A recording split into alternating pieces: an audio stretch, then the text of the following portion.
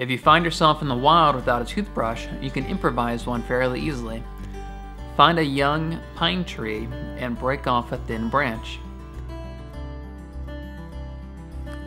Now shave it to a flat point and remove the bark near the end, as it may contain bacteria.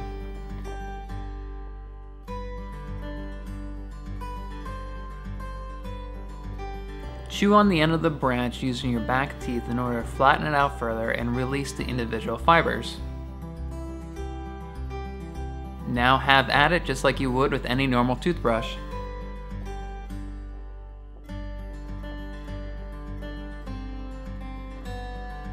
Not only does it clean your teeth effectively, but it also leaves your breath minty fresh. Hey guys, Malcolm here with Survival Know-How, and that was one of 10 survival tricks I'm going to be showing you today. Stay tuned.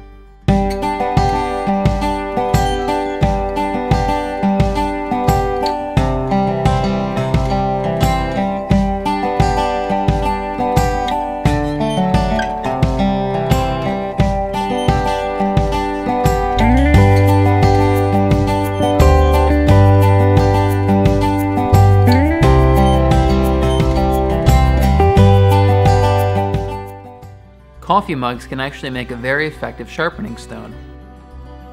Flip the coffee mug over because we want to be using the unglazed bottom. Now slowly run your blade across the bottom, making sure to keep a consistent angle. You can actually see the metal filing starting to accumulate on the bottom of the mug. Flip over the blade and do the same on the other side, trying to keep the same angle as before. When hiking or camping in the wintertime, you should store your water bottles upside down. This is because any air pockets will form at the top of the water bottle, and when it starts to freeze, it'll freeze from the top down. By storing your water bottle upside down, you prevent the mouth of the water bottle from freezing solid. As an added precaution, you should also store your water bottle inside your jacket to help prevent it from freezing solid. You can turn any water jug or bottle into an omnidirectional light by attaching a headlamp to it and shining the light inwards.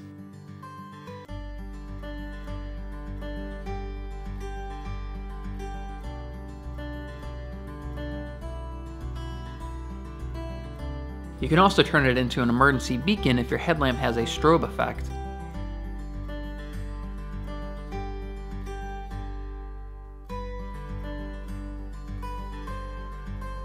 You can turn any match into a waterproof match with a simple household candle. Simply blow out the candle and dip your match in the candle wax. Make sure to get as much of the wood stick as you can.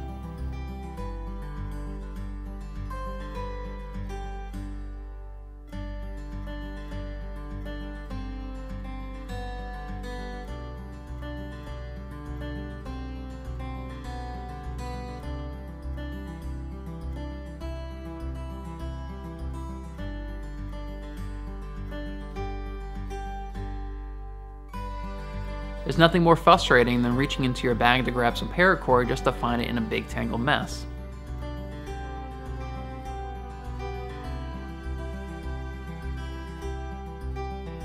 Here's a simple method of managing your paracord that I like to use. Pinch the paracord between your pinky finger and your ring finger, then begin wrapping it in a figure 8 pattern around your thumb and pinky finger.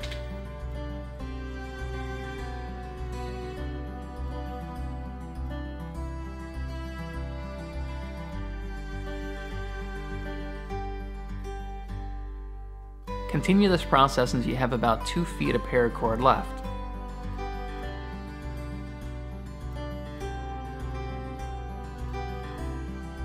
If you're in a rush, you can just wrap that paracord around itself in a half-assed method and then leave the very last loop loose so that you can wrap the end through the loop. But a much more effective method is to pinch the paracord off and then slowly and methodically begin wrapping it around, trying not to overlap itself.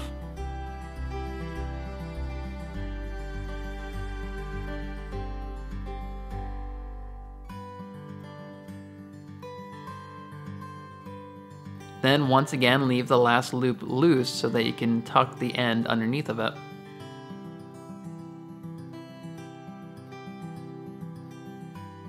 There are many benefits of storing your paracord like this. One of them is that you can attach a carabiner to it to hang it up on your walls or your backpack. But the biggest benefit is that you now have access to your paracord without having to undo the entire thing. Just simply pull on the end piece. For longer pieces of paracord, it's difficult to just use your hand. For these, I like to stick 2 stakes in the ground and then do the same thing, wrapping the paracord around in a figure 8 process.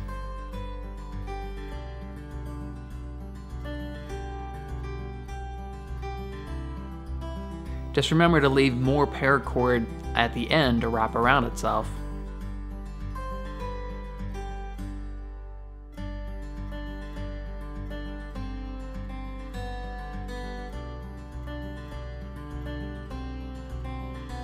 If you ever find a really ugly and annoying knot that you just cannot undo, try grabbing the knot with both hands and actually twisting the knot back and forth. Oftentimes this is enough for you to loosen up the knot just a little bit so that you can untie it.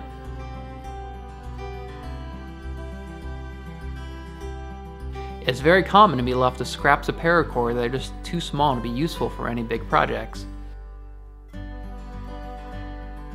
In a pinch though, it is possible to reattach small pieces of paracord together. Take one end and pull the outer sheath back several inches and then cut the guts out.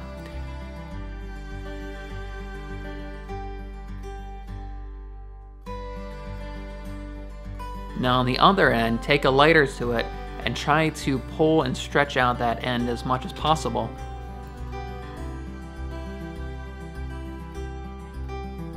Now slide the hardened, tapered tip inside the hollowed out sheath of the other end.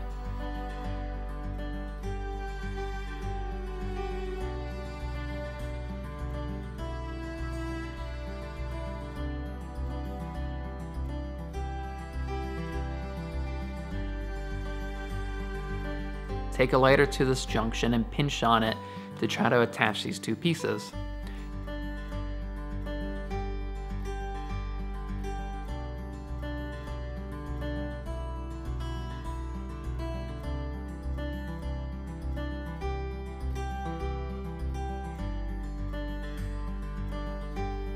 Now keep in mind, this will never be as strong as the original strand of paracord, but it will be strong enough to use for some smaller projects.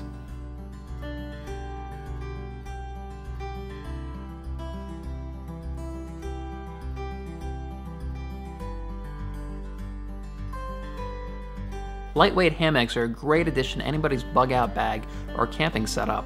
They're easy to set up and I think far more comfortable than sleeping on the ground.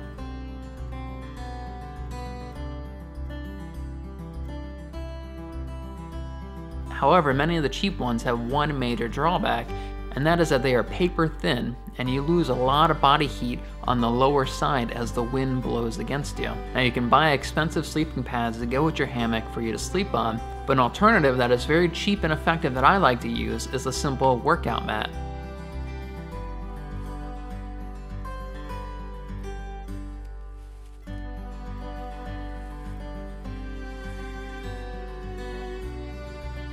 This will significantly reduce the amount of heat loss that you have on the bottom of your hammock, and should make for a much more comfortable night.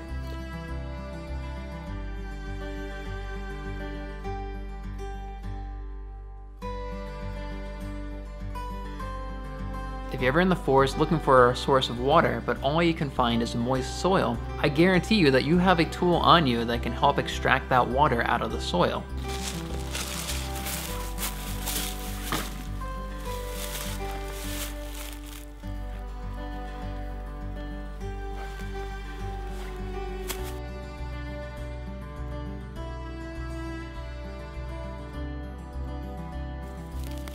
Simply fill up your sock with a moist soil, moss, or wood.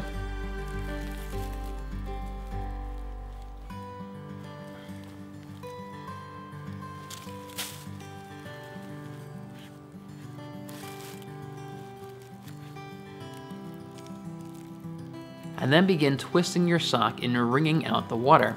You'd be very surprised about how much water you can actually get out of a sock full of dirt.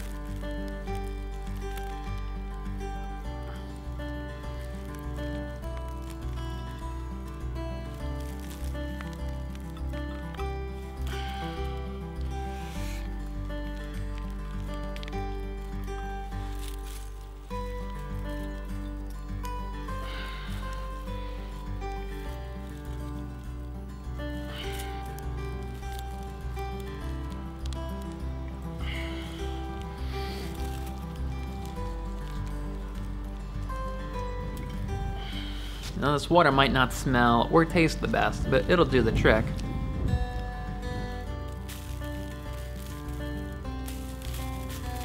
And if you're gonna put the sock back on, I recommend turning it inside out first.